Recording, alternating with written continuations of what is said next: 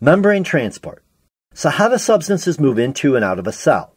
Well, cells have a plasma membrane that acts like a fence, and this plasma membrane is what regulates what moves into and out of a cell. The membrane is comprised mainly of phospholipid molecules and has protein molecules scattered throughout its structure. The phospholipid molecules have a polar hydrophilic water-loving head and two nonpolar hydrophobic water-fearing tails. The membrane is formed as the heads face out and the tails face in, forming a bilayer, as you can see here. The inner part of the cell, called the cytosol, is here, and the outside of the cell is surrounded by a fluid called interstitial fluid. Substances move into and out of a cell through several different processes called membrane transport. There are two main processes: passive transport processes and active transport processes. The main difference between the two is that passive processes do not require energy expenditure, and active processes do require the cells to expend energy. Let's start by looking at the passive processes, which include simple diffusion, facilitated diffusion, and osmosis. Diffusion is the movement of a substance from where it has a high concentration to where it has a low concentration, or the tendency of a substance to spread out evenly over a given space. For instance, when a sugar cube is dissolved in water. Over time, the cube will dissolve and eventually spread out evenly in the water until it reaches equilibrium. Diffusion occurs down a concentration gradient, which is a difference in concentration of a substance between two areas. So the sugar molecules will move from an area of high concentration to an area of low concentration. Cellular diffusion is when diffusion of a solute, which is a dissolved substance, occurs across the plasma membrane from an area of high concentration to an area of low concentration. This is dependent on the concentration of a substance in the interstitial fluid outside of the cell and the cytosol inside of the cell. This can occur through simple diffusion or facilitated diffusion. Simple diffusion occurs with solutes that are small and nonpolar. By being nonpolar, they can move in between phospholipid molecules that form the plasma membrane because the interior region of the membrane is nonpolar. Some of the materials that move by simple diffusion include the gases oxygen and carbon dioxide and small fatty acids. So if there's a higher concentration of oxygen O2 molecules outside of a cell, they can move down the concentration gradient, across the membrane without assistance, and into the cell as long as the concentration gradient exists. And if there's a higher concentration of carbon dioxide CO2 molecules inside a cell, they can move across the membrane without assistance, out of the cell into the interstitial fluid. So again, simple diffusion is when nonpolar molecules pass directly through a membrane. The second type of diffusion is facilitated diffusion. This applies to solutes that are small and either charged or polar. Because these solutes are polar, the nonpolar phospholipid bilayer blocks them from passing through the membrane and into or out of the cell by simple diffusion. However, they can pass into and out of the cell with the assistance of plasma membrane proteins through a process called facilitated diffusion. There are two types of facilitated diffusion: channel-mediated diffusion and carrier-mediated diffusion. The difference between the two is the type of transport protein used to move the substance across the membrane. Channel-mediated diffusion is when an ion, which is a charged particle where its total number of electrons does not equal its total number of protons, giving it a positive or negative charge, moves across the membrane through a water-filled protein channel. Each protein channel is typically specific for one type of ion, and there are two types of channels: a leak channel, which is continuously open, and a gated channel, which only opens due to a stimulus and only stays open for a fraction of a second.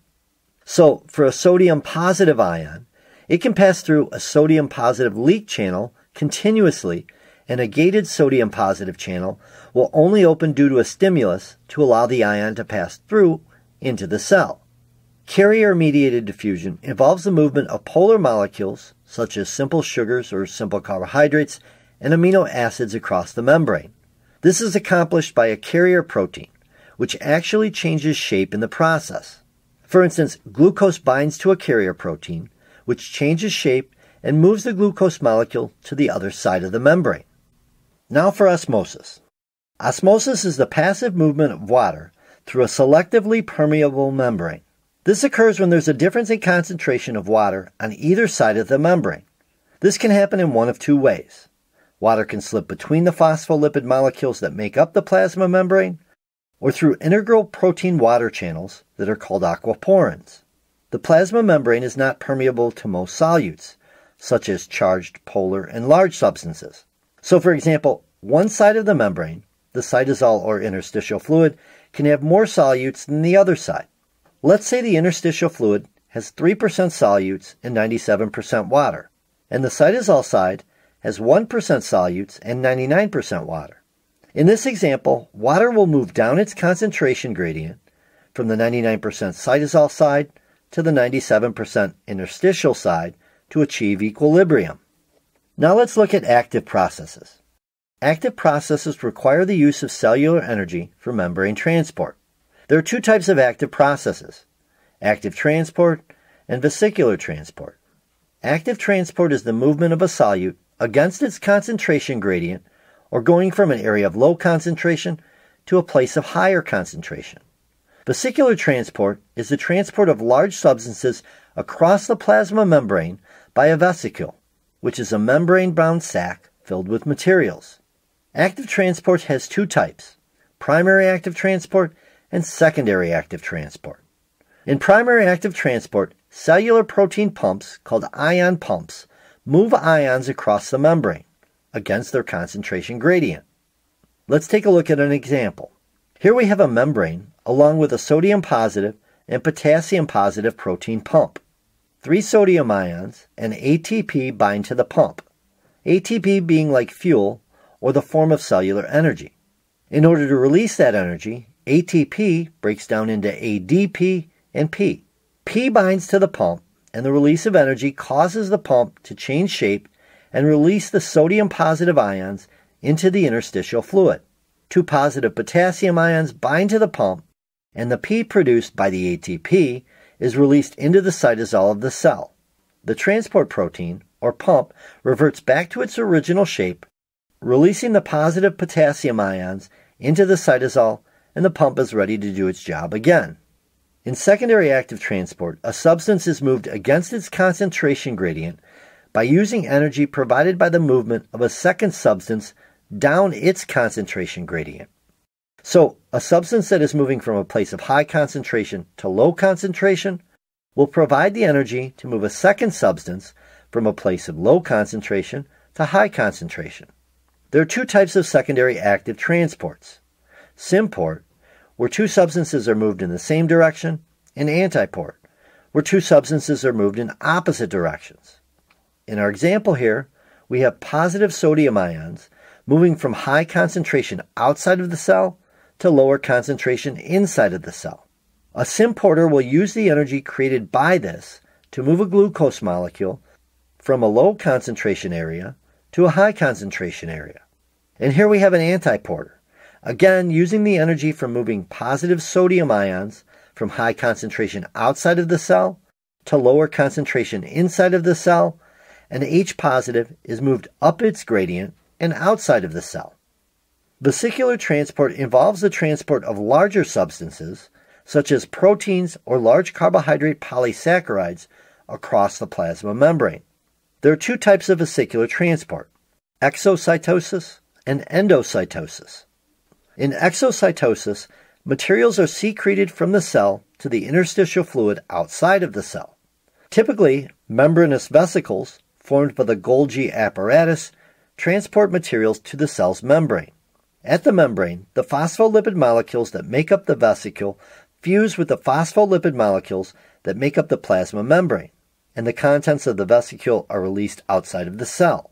The vesicle membrane now becomes part of the plasma membrane. In endocytosis, the plasma membrane kind of traps the substance by folding inward. The lipid bilayer then fuses to form a vesicle surrounding the substance. There are three main forms of endocytosis: phagocytosis, pinocytosis, and receptor-mediated endocytosis. In phagocytosis, a large particle is engulfed by the newly formed vesicle, and this vesicle fuses with a lysosome, which is a membranous vesicle that contains digestive enzymes that break down the particle into its component molecules. Phagocytosis is also called cell eating.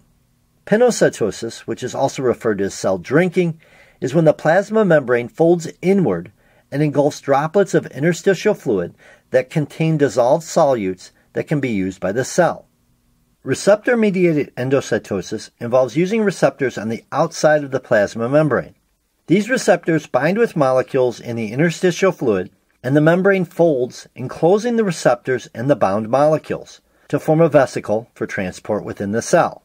One last thing to note. Both vesicular transport processes, endocytosis and exocytosis, require energy.